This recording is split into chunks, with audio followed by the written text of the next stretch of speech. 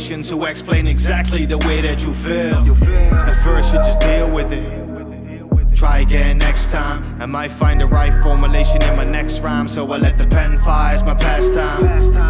Then slowly but surely it starts to sink in that the language of thought is foreign to the way that we speak, the way that we act. So then we seek other ways to express ourselves, in the hope anything comes close to the tales we're trying to tell. Cause a man unheard is a man who cries and a man who yells. The defense mechanism wants to prevent all pain, so the lies excel. You're hurting inside like a burning fire and denying the smell.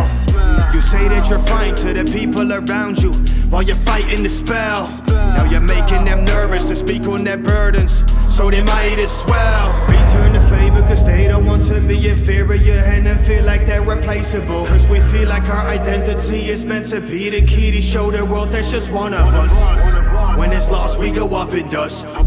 When it's lost we lose all our trust. When it's lost we just lose our cause. When it's lost we're lost, and it feels impossible to start where we started before. And that thought right there is part of the problem, because why would you start at a point that was destined to fall?